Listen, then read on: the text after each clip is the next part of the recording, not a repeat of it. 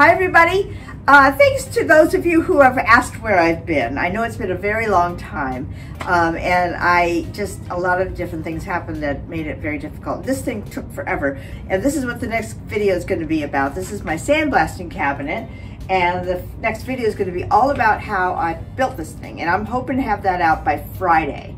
And then the second video, part 2, is going to be about how I'm going to turn this tank from Harbor Freight into the sandblaster. And it's it's a sandblaster that you can use in a cabinet or take it off there and take it with you to go sandblast whatever you want. So those 2 videos are coming out next, and then we'll get back to my Volkswagen.